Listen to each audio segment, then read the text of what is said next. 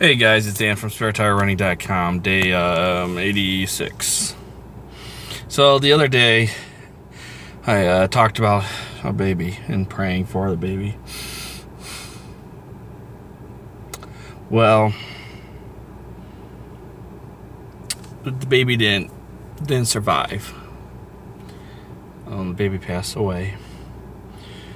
There's her funeral coming up next week, on Tuesday.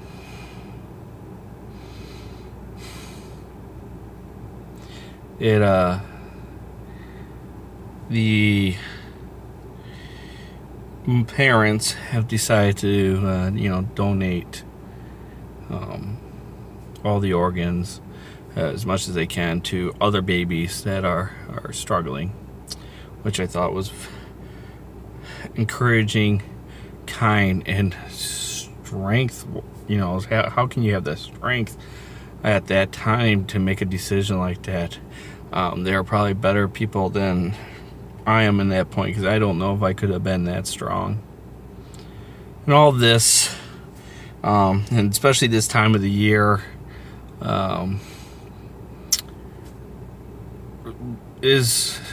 reminds me of Kayla, Ryan's baby that passed away.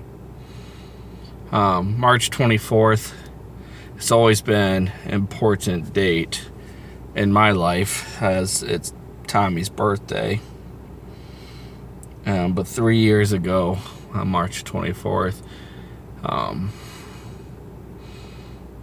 we had the birth and death of a sweet baby girl. And I know I mentioned this before, but on the back of our jerseys, our shirts, we have the angel that's on there with us, and that's the angel that was on the door at the hospital that Ryan and his wife were at when they gave birth and had to say goodbye. It's very touching. I'm trying not to be emotional here, guys. I mean, you throw in Easter at this time too. So, you talk about that death and life, and Easter time is the epiphany. Is that a word? The nature of life and death of Christ for the life of us. It just, again, it goes back to what I was talking about, more transcending beyond running. That was kind of weird. I'm lock my doors. I don't know if you guys saw that. I was kind of freaked out there for a second there. I'm going to want to play this back later and see if that was there when that car came up from behind. Let's see if this isn't going to do it. But the car came up from behind. I could have swore I saw a person walking by me, by the car, and I'm pretty, the gym is pretty light today. It's being Saturday before Easter. Well, Saturdays are usually light, but and I parked pretty far away so I can get some extra steps in, and kind of freaky. Anyways, talking about life and death, miracles and everything, but we run because we're fat. We run because we like it. We run because we are trying to lose weight and have fun and be a team and so what. But there's so much more, and that's why half the races we do, we love doing these small races that support organizations and people. Let's see if it happens again. No, this car's going the other way. But